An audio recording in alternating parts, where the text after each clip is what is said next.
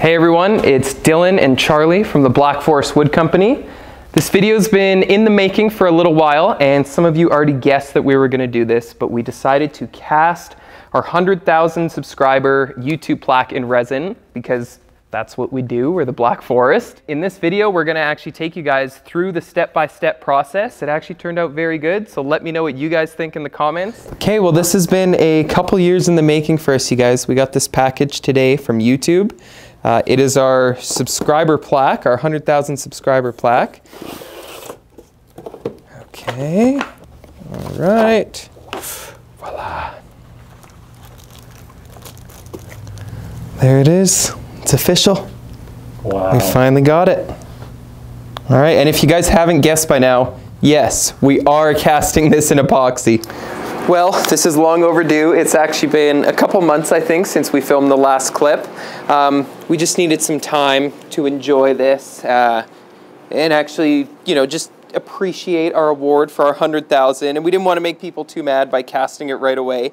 I think we're already up to like, what, 116,000 or something like that. So you guys have just been showing tons of support. So for some of the new people, we did recently hit 100,000 subscribers, and we said that we were going to cast the YouTube plaque, and we're finally ready to do that. So we've got a little mold made here, and I'm going to try and center this as good as I can. I'm not exactly sure the best way to do this, but what we're going to try and do is we'll just use some of the Acfix fast adhesive. We'll put that on the back side of this. We'll stick the plaque down. We'll kind of let that cure, and then we'll just go ahead and pour the resin in. My only worry is that there's a possibility that bubbles could come out from underneath. I'm hoping it doesn't happen. That back material that's on there too, I'll show you guys in a sec, but the back material that's on there is like cloth, so it's quite porous. So there's a chance that that could release bubbles. But our resin does do a really good job at releasing all the bubbles on its own, so hopefully this works. Before I lift it up, I'm just going to take a knife and trace out kind of where it is right now. Just make some cuts in that bottom layer that we've already poured. These cuts will get filled in when I pour the next layer over, so I don't really have to worry about them being visible. Alright, so we'll get this flipped over, and then I've just got the fast adhesive here. There is an accelerator that can kind of speed it up. I'll probably just use this on its own. So I'm staying back from the edges just so that we don't have it squeeze out.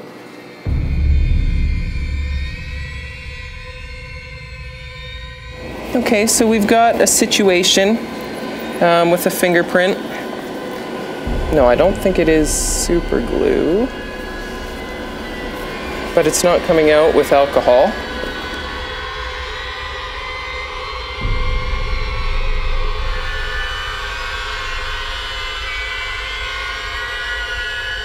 In here right now, you can't really see because we've got a lot of epoxy that's splashed back on the lid, but this is our vacuum chamber, and we've got that resin that we just mixed up in there. So another thing that's not working on here is the gauge, because we got epoxy on the bottom of there. So we just have to kind of go by time and when we think it should be long enough. But you can kind of see if you look closely. So if you guys have your own degasser, what you're looking for is for the bubbles to rise up to the top, kind of foam up, and then collapse back down. And after they've collapsed back down, you should be good to just release this and pour the epoxy. Okay, so we're going to try dyeing the resin here. I don't want to make it too dark, so I've got a transparent red dye. The reason we picked red is because it's a YouTube-themed color. And yeah, YouTube, if you're looking for anybody to up your plaque game, we can start doing this. So here we go. Let's hope this works out good.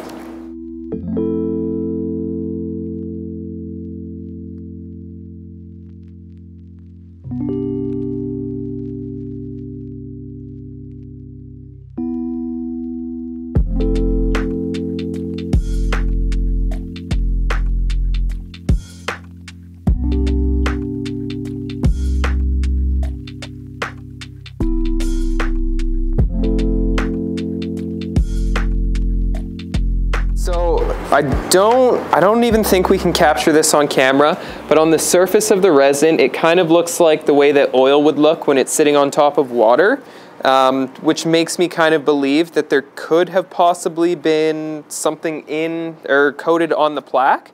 that's coming off now. And then another thing I actually just noticed is now we could have done this, but I don't think we did. There's a dent here and a dent here that have only really become obvious once we poured the resin over. So we'll see if anything else changes as this goes.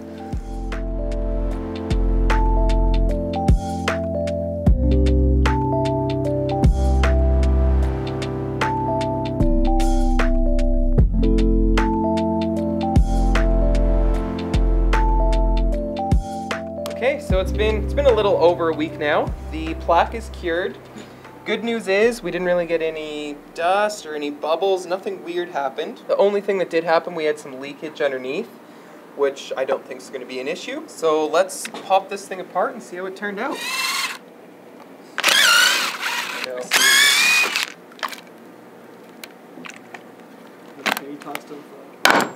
Oh.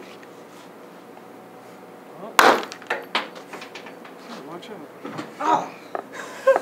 I didn't even do it. Freaking clamp. Freak. Yeah, you too. Alright, so yes, there's our leakage we had underneath, as you guys can see. We got, it looks like, some air bubbles that formed on the back side, but that's the back side, it doesn't matter. The red didn't work at all. I was going for a YouTube red themed pour. That did not work. It's just like salmon colored. Still doesn't look bad. But yeah, we will get this thing sized up. We'll polish it. And yeah, no real reason behind this. Now it's just a plaque and resin.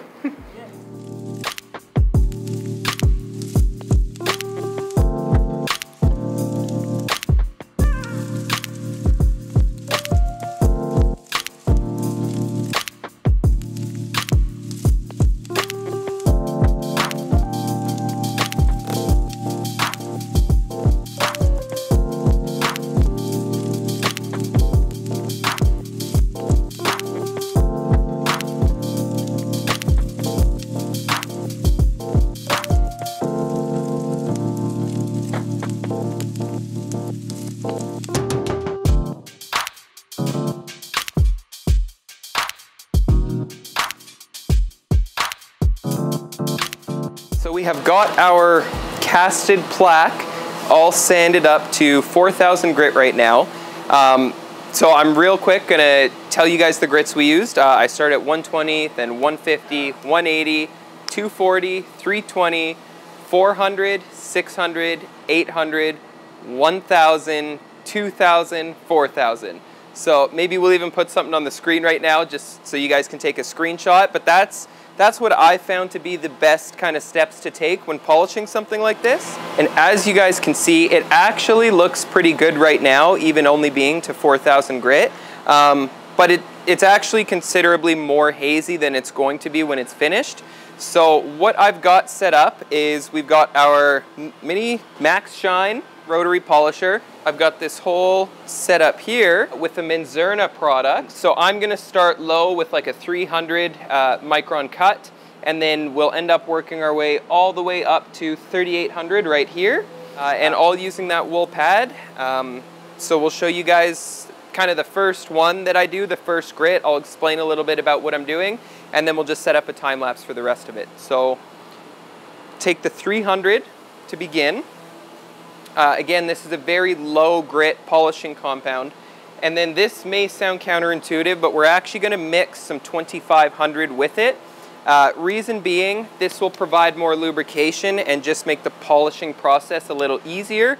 It's still going to be polishing to about a 300 micron grit, essentially. But this will just give some extra lubrication there. You don't want to use too much. We'll definitely use more of the 300 than we do of the 2,500. Now I'll take the 25, and that's probably good for that. You always want to start on a low speed with these, because if you just go full speed right off the bat, you're going to send your product flying everywhere. So turn that right down to 1. Tap your polisher on there a few times to kind of spread it over the surface. Just start at that low speed of 1 and spread it out over your entire surface that you're going to be polishing.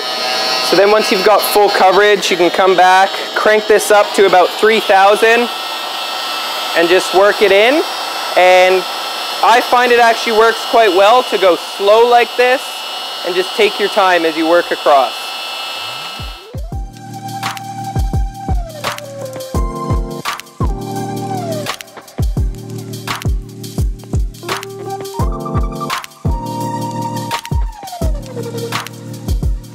Now, if you have polished a piece like this to such a high shine, you could just leave it as is and that could be your finish, but I do recommend protecting it. This isn't really the kind of project that you would use, let's say, an oil-based finish on. What we like to use is our Black Forest ceramic base coat first, and then we'll follow it up with a coat of top coat. So this is a nano coating, a really, really thin coating, and it's designed actually to go over surfaces like this that have already been finished and polished. Originally, ceramic coatings were designed for the automotive industry, so if you have a really fancy sports car with a nice paint job on it that you want to maintain, ceramics are a good way to do that. So we formulated something that's applicable for epoxy and woodworking, and I'll kind of show you guys how it goes on. Some of you may have seen this before, but some of you may have not. So take your bottle and take your applicator and the pad, and you want to saturate it pretty good, and then simply all you do, go on your piece. I would start with the perimeter going around the outside, and then you just make passes going horizontally first to cover everything, and then you'll want to go over it a couple times in the other direction like this. And you want to keep repeating this process until you start to feel some resistance in the pad. And that's a sign that the ceramic is actually beginning to set up. So once you kind of start to feel that resistance, you know it's time to stop working it in and switch to the microfiber to buff it off. Just starting to feel it now, so now I'm just going to do some quick passes on the bevels to hit those. And then you want to take your microfiber and just buff off any excess. So normally I would do all surfaces, you know, edges, back, but today, since we're going to be handling this just to get you guys some better lighting for it, I'm going to hold off on doing the edges, but we'll probably end up doing them after. So let's go take this outside. We'll see if Charlie approves of it. It's very important to know what he thinks, but all in all, I think it turned out not too bad. Well, here it is out in the sunlight. It is very, very bright if you get the right angle on it. Kind of fun doing this one. Definitely took us longer than we were expecting, so thank you guys for being patient. I think we're already at like 120,000 subscribers. Charlie, do you have any thoughts? Hey, let's see. Yeah, no thoughts really. Again, if you guys have any ideas on weird things you want us to cast, let us know. We did the cake, we've done the plaque now. We've seen some comments about other weird things we should try. You know what, actually the most liked comment on here with a suggestion of what we should cast, we will do it no matter what. Hopefully I don't regret saying that. We will cast it, so leave your comment below what you want us to cast. The one with the most likes, we will do it for a video. Thank you guys for watching, and we will see you next week. Now here's the back side. We didn't show you guys when we were outside, but you can see kind of the areas where we glued it down, and there actually is some texture in this bottom layer. We did a smoky gray pour to match the plaque, although you can't tell after we poured our pinkish salmon layer over top. But yeah, we were going for that effect with the red on top, with the gray on the bottom. Did not work. Still looks cool. We did have to sacrifice our plaque for this, you know, so to pay us back, maybe we need more subscribers so we can get that 1 million subscriber plaque one day. If you can't do that, a like or a comment will suffice. We will let you guys get by with that. But thank you guys for taking the time to watch, and let us know what you think. Careful, what do you think? Charlie, be gentle.